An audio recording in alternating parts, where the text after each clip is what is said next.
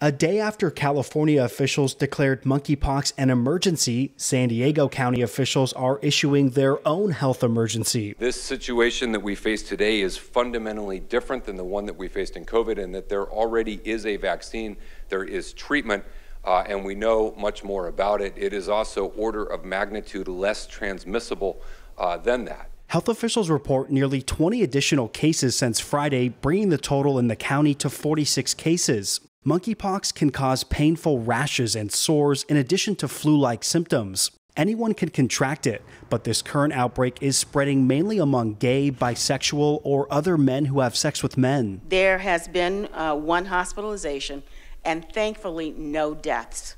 The ages range from 27 to 58 with a median age of 34. All cases are male, and 39 of the cases have self-identified as gay. One case self-identified as heterosexual, and 6 others are unknown. Health officials don't want to stigmatize monkeypox, and they're working with LGBTQ groups on messaging and setting up vaccine events. I would like to be clear that this disease is not caused in any way by the LGBTQ community. This disease can and has occurred in individuals outside of this community. Monkeypox is much less infectious than COVID. It spreads through close contact with an infected person. That can also include transmission using bedding or even clothing.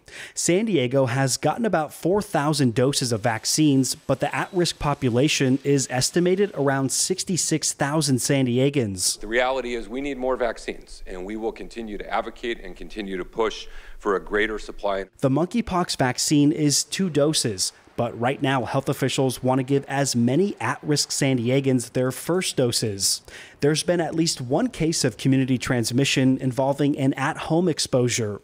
Officials say the emergency declaration will help expand access to testing and vaccinations. What I ask people to do in the meantime is to make smart decisions, to limit your risk as much as possible, and to avail yourself of the tools that are being made available. Officials say if you think you have monkeypox, to contact your health provider right away. Matt Hoffman, KPBS News.